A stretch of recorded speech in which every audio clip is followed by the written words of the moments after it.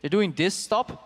This is bold. Oh, man. Oh, the face check. There's the pulverized depth doing a lot of damage. 2 more bullets in the chamber. Will get the crit, but it's a good exhaust to flash out the heals there. Still a good laning start, actually, because the enemy AD carry is put low. Mako and Deft need to invest into push really hard here. Let's see. Gonna use double execute, get the Winion push. This is a big mistake by Vander. There's the flash. Oh my god!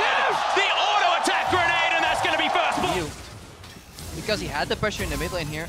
Look at the snowball in the bot lane depth. Good mantra here. There's the exhaust. Yanko's just gonna flash on him. Good pulverize from Mako, but he's still gonna die. There's the Q. Yankos grabs another, and that is gonna be the double kill for Forgiven. Welcome back to the lane, H2K. All the vision for EDG was on the... Taking farm from Ryu here as well, so it has meant that Scout was able to catch back up.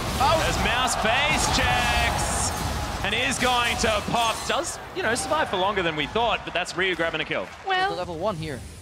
So this is the desperation coming from H2K. They understand that this is kind of the final stand, the 300 moment. You see Ryu looking for the flank. He's going to get possibly onto depth here as well as the equalizer does come down. Lots of damage onto Scout. Good hemo playing as Ryu's got singled out. Still has the pull, remember, as Vander looking to cause some trouble. Yankos very low as Ryu against the world. In the backline, good headbutt from Mako as Clearlove exhausted, but Primal Surge spear lands in the back of the Vampire's head, and Mouse going nuts in the backline. Forgiven's going to die on a one-man trouble as Death grabs the last auto attack, and EDG will take down this inhibitor and possibly take down the game. And this is why Mouse has the confidence to say, okay, the Aurelia pick didn't work the first time, let's go again.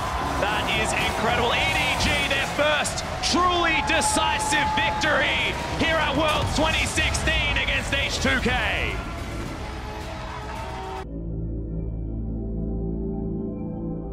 Cloud Drake up first, and no rush for that.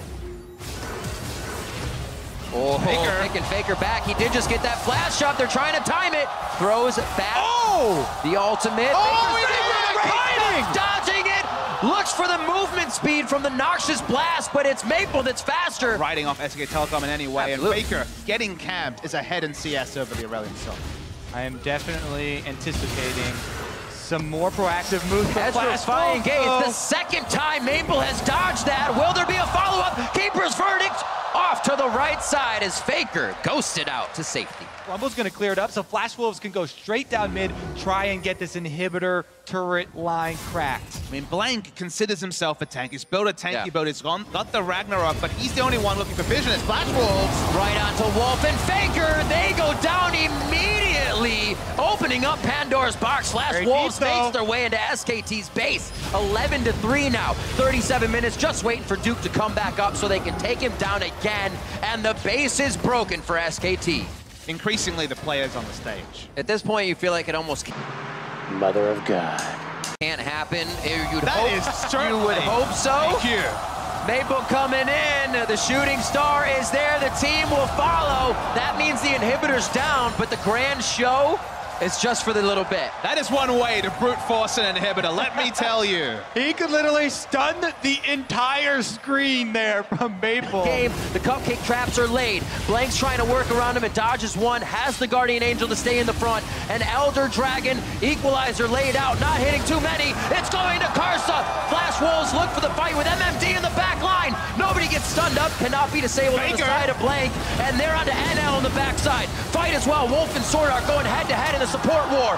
Karsa takes down Faker after both the summoners are blown, and that's Duke falling. Flash Wolves have eyes on the base. They're gonna do it! Flash Wolves against SKT. They forced the smite fight at the Elder Dragon, and now they're chasing down the kills. Themselves on the board here in the first week of Worlds, and it's gonna be against SKT in the group. Flash Wolves take down SK Telecom. Could it be any sweeter? The questions were there. Analysts at home and abroad. Why can't this team finish? And look, we were right there. It actually goes right by it, but Huhi level right 1 down. Rome! Prey gets hit. Yes, it is the Rome. That Fogavore toggle on the top side. Whoa. Tunnel vision on the jugglers, and Huhi level 1 Rome. Are you kidding me? I mean, you can never criticize someone for being caught out by a level 1 Rome, but Huhi for once isn't running the exhaust, isn't running the heal, is running Ghost, and just completely outfoxed the Rocks Titan. A headshot coming over from Stixxay. Voice of Light causing Gorilla to flash. They're on to Smithy now. He should definitely go down in this fight, but gets himself out. Beautiful heal as he was hopping away from Aframu, just a little triumphant roar, and Rox is trying to focus these kills, trying to edge out a little bit more as they watch Smithy and other champions get away with a sliver of health. Now Darshan starts to attack back with the rest of the team, finds Peanut by himself. Who's gonna pick this one up? Who he gets it with the stars and puts another one on the board. And they have pressure on 2 lanes, pushing up mid and bottom right now, trying to claim turrets as well. Rox just don't have the items to try and make the engages that Smeb is looking for. Prey is behind. The Aurelion Soul's not even a damage target for the likes of Kuro. CLG just gonna rotate between bottom mid, see what objective they can pick up now, and never give there any inch. There isn't a Nocturne to turn this game on the head. Sure, late game team fighting, but I don't know if we're gonna see a late game. That's a very good point. This is zero hesitation, CLG. Under the turret could be a little scary for him, and it's gonna be 1, 2 down now. If Smithy falls, but it's Takuro and Prey. With just about 200 to 300 health between Huki and Darshan. They're gonna start backing off. Peanut could get a pop-up, but where's the follow from the rest of Rox? They're a little scattered, and it's gonna take a long chase. Stixxay is gonna have to protect everyone as he ushers them out, laying down the cover fire. That'd be a fun one. Medjai's against Rox Tigers at World. That's the one you dream of and then wake up and kind of, you know, pick at yourself, think, okay, that's not gonna happen, but. The observer scared me. I was still wondering if Smeb was in that bush. Looks like he is, and Prey as well. Here's your test, Papa. Very thanky. Level 15, 902, absolutely blows up Prey. Holy crap. Leads the rest of the team to do so as they try to get away now. Smeb, Keeper's Verdict, has no say in this fight, and he's gonna be the next focus. A Gnar out from Darshan causes the rest of Rox to turn away, and they get just that, rocked out of the fight. And he passes the test with flying colors. 100% spray before Smeb even arrives. But I mean, so much can happen next week. Let's keep our eyes on this game as CLG try and take another inhibitor turret. Smeb coming in. Keeper's Verdict. How many does he get? That's going to be Smithy and Stixxay out of the fight. Huki, Aframu, and Darshan. A huge Gnar ultimate against the wall. Prey now with Stixxay 1v1 as he tries to get out of the fight. Kuro and Prey are down. That's the DPS. That's the fight as Rox runs for the fountain for solace. And Peanut does everything he can, going for broke with the last knockup. But Darshan's going to follow him all the way home, and he's going to look for more kills, showing up on the world stage after having a troublesome season. The rest of CLG coming together as well here to pick up another victory at Worlds to go 2-1 in the first week.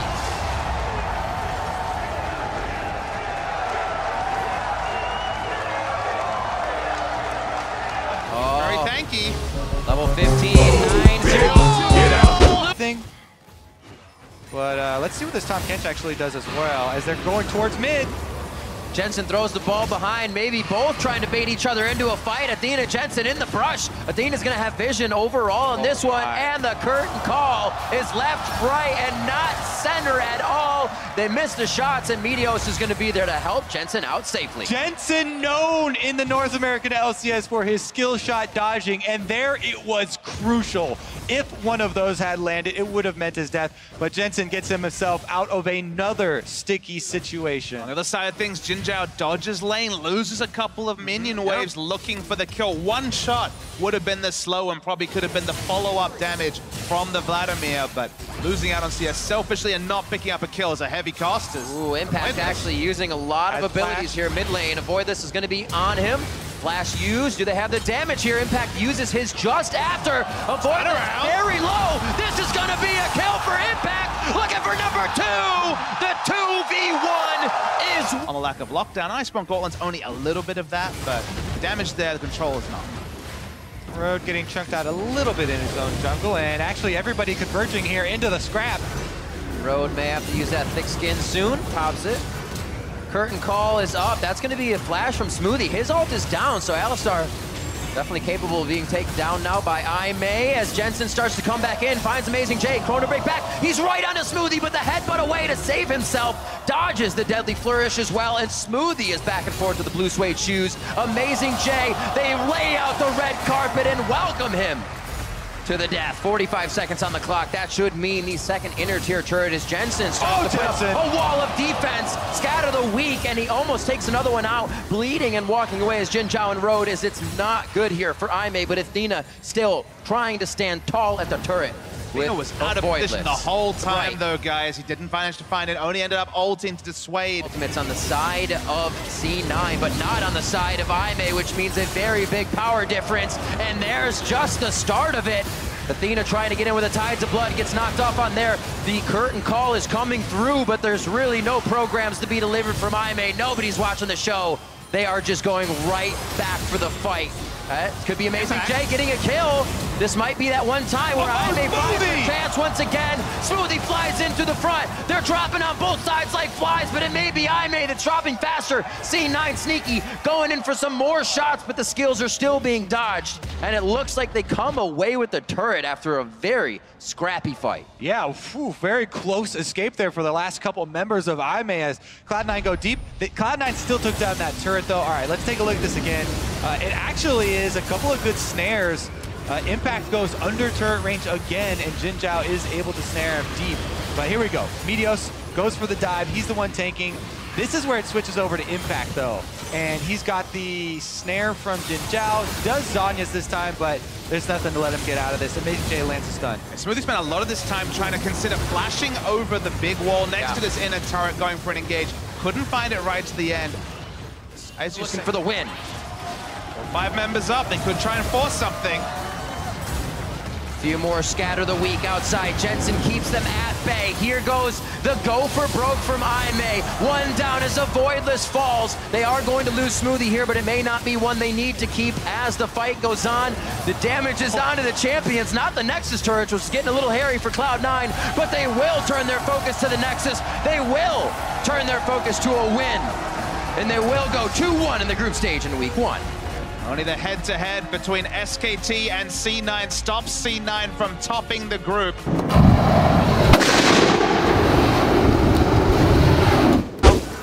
Trends are being set. Yeah, Smurf's looking for Perks, throws him up into the air, gets the flash. Oh my goodness, into the wall! Smurf secures the kill. Liquid actually is the one that grabs it. That was a beautiful pick. Oh, I bloody love that combo. That was so smart. Knock him out, force the flash, wall into wall stun with the Poppy and Nivea combo. Oh, so creative from ANX. Are trends being set or expectations being shattered? They're starting the Baron right now. Trick's on the backside. Look at the damage that this Baron is taking as well as Trick gets stunned. He wants to get the magical steal. He can get in there with the safeguard, but they're holding off on the damage. W can cancel the safeguard. Trouble. Kira's over the wall. The kick comes in. Swarm bang onto Trick. Can't get in there as the Baron is taken down. Trick has no health as well as Smurf's looking for a flank, but A risky maneuver here, which is why they're being so respectful. Oh, another one! Mithy in trouble as expect. Might have that GA push. Kira gets hit by another shockwave, but it's just not enough. That ultimate from Liquid did ridiculous damage. A Miracle not quite able to get close enough to do damage to these G2 members, but this is on a knife edge. Sven looking to kite and poke and poke and poke, and when the engage fails, G2 actually get the upper hand because this Ezreal is ramping up to late game. Well, on a ward. This top lane inhibitor is in trouble on the side of G2. They will need to go back and deal with it. Perks is the one with the job. We're coming into a scenario where across from these 5v5s, if G2... Oh no, Liquid possibly in trouble. The rest of the team are here. Expect, he gets walled in. The GA is going to be popped. The teleport from Smurf, and he's waiting with the heroic charge. See you later, Trundle. 2 members of G2 Esports are in base. Their jungler and their mid laner are not even present, and Expect goes for an aggressive invade this well. Unbelievable. The inhibitor is going to go down. Albus Nox looking to finish the game. Only Expect and Mithy alive. Expect has to flash. The wall's there. The Nexus turret's getting decimated. That's it. Last Nexus goes down. Nox, 2 and 1 in the group. What beasts from the CIS region.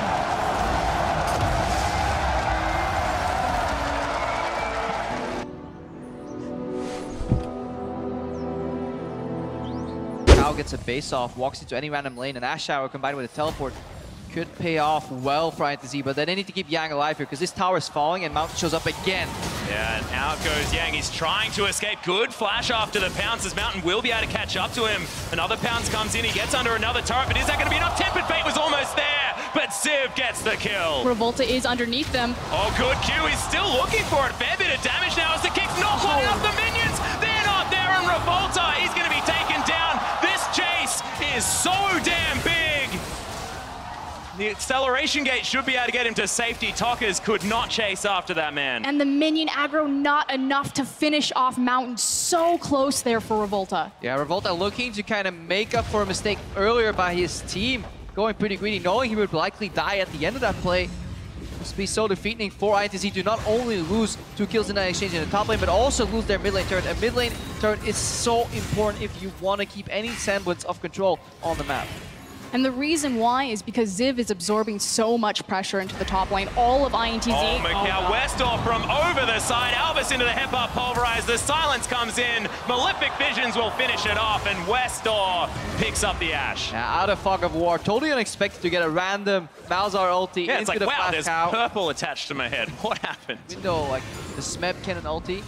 That's when you need a more damage-oriented build, like an earlier allies, maybe like an Abyssalated Protobell. The Zonias itself is really not going to do too much for him, and even if he gets a 4-man stun, he'll likely not. Oh my goodness, speaking of a stun, Jockstar is going to be taken down. He was in his journey, he was having a good time, but not now. He's in the death chamber. Got locked down. Can't take that portal while silenced, or suppressed for that matter. Revolta here with the cow. There's the arrow on Mount, but in goes Albus. The knock-up's there. The spear's not going to land as there goes Albus. Dragon Rage kick going to get him out of there. Tokker's heading around as well as Revolta getting chased by the cat and the cow. Jockstar over the wall. Westor is going to be taken down, but Ziv's going to get revenge. Eventually, there it is. The shutdown actually given to Westor as Mountain Primal Surge and Revolta is going to escape. Scrappy fight across the board, but in the end, AHQ do come out on top. Low health bars, however, so they can't immediately turn towards the Baron, looking for more. Oh, in goes Mountain. Revolta is going to fall, but that's a trade, and maybe one that INTZ will be happy with. There it is, eventually a trade. Mountain is out for blood. He really takes this one-on-one battle duel seriously against Revolta. But we have to go back. INTZ started this pickup. Right now, Ziv's in trouble. Yeah, he's been exhausted. Yang's going to stun him up one more time. Proto Belt, and there it is. The top laner going to be able to take down his opponent, but that's going to cost him an inhibitor turret in the top lane. All right, what a mess here. We see On the Hunt pump spell shield down, so we should finally see at one point. That is really being too critical. Right now, they're going to go back in here. They have ways to stop this Lee Sin, who has no flash, so very predictable here. Westor has the vision to work with. There's 2 damage dealers on the stopping front, though, so very little damage on the Baron itself. Well, Tempered Fate is going to lock it up for the moment. Revolta does have to walk past Ziv and Westor, and they just both explode. Jockster as well. Tokkers throws down the ultimate, but it's to Westor's back, and in goes Yang. This is the last-ditch effort. The Malzahar falls down, but Tokkers should follow. Mountain looking to try and lock that one up, and he's going to get it. AHQ are going to take down everyone but Macau, and should be able to finish off the base, unless the minions do it for them before they get there. Yeah, Macau desperately trying to clear some of the minions what's left. At least buff up the CSD stats before the inevitable thing will happen. AHQ, slow and steady, wins the race. Slow and steady eventually kills the base as well. Nex is going down. Most certainly is. Arm's going to flash onto Macau because he may as well. Spear! Oh my gosh! Saved by the Nexus explosion, and AHQ flat out asphyxiation against INTZ. Which means that this group is going to widen a little bit.